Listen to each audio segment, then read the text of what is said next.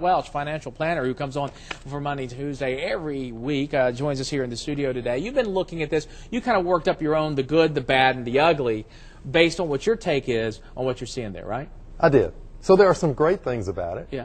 There's some things that aren't so good, some things that I think actually are very counterproductive to creating jobs, and then some things that are going to get downright ugly. Yeah, and you say, and we'll get into why, but you say downright ugly because it's going to cause one heck of a fight in Washington. Well, there is going to be a fight. I think you have a whole group of particularly Republican freshmen that have committed to no new taxes, and so the Obama job plan does include new taxes, and somehow you got to figure out a way to pay for this, but they've committed to fight there, so it could get pretty ugly there. Let's take a look. Let's start off. The good, you say, that focus on jobs.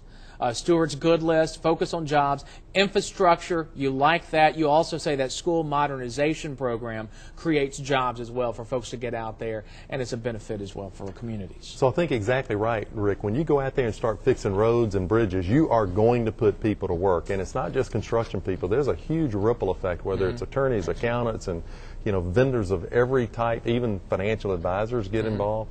And so I think that directly creates jobs. And what I really like about that is when you're done, first it's a multi-year, most of those are multi-year projects, but when you're done, you actually have something that's going to last for decades, like new roads and bridges. So I think that that's really good. Okay, here's the bad for Stewart.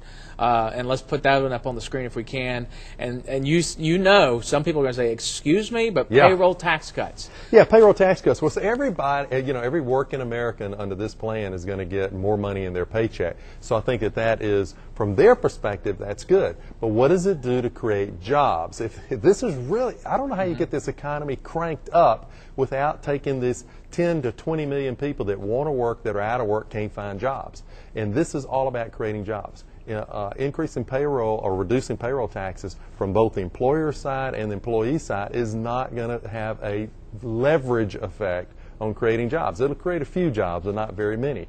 And if you, for example, if you get extra money in your paycheck, what are you going to do with it? You're either going to save it, or you're going to pay down debt, or maybe spend it. To the extent you save it or pay down debt, you're not creating any jobs. Okay, let's talk a little bit about the ugly, the last one on the list. There's a couple of them that you hit on. First off, you say restrictions on tax-free muni bonds. You say that's going to be a problem based on what we're already seeing. A lot of municipalities out there will suddenly find themselves with more reductions. Well, Rick, that is totally counterproductive.